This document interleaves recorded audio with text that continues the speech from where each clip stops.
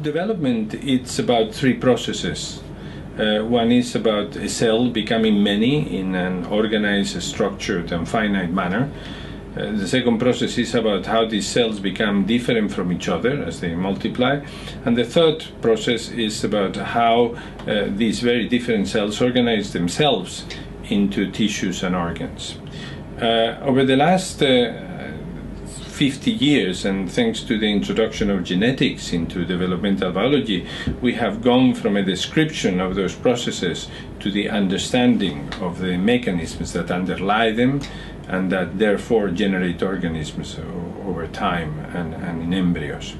I have been involved in this research for many years, and I started my research working a lot with Drosophila melanogaster, which has been crucial in the understanding of these processes, in yielding, in opening the black box that underlie development.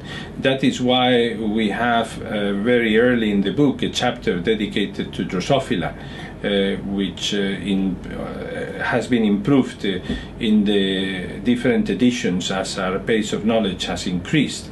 And in this one it has some new additions and some conceptual frameworks.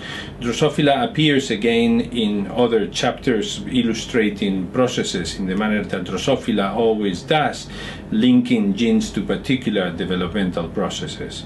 I do feel that this is something that it's very important for students, because only C. elegans, which we also have important sections in the book devoted to, has the same kind of rigor in using genetics to understand processes.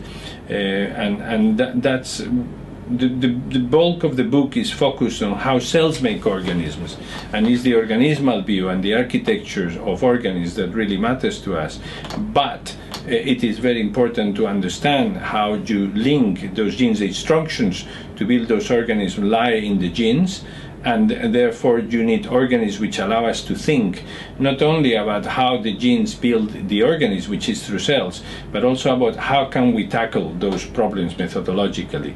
And in that sense, the chapter of Drosophila is very important, and in acknowledgement to that, it figures very early in the book, because it does yield a lot of the principles which we can use not only about how organisms build themselves, but also about how to go about finding about those things.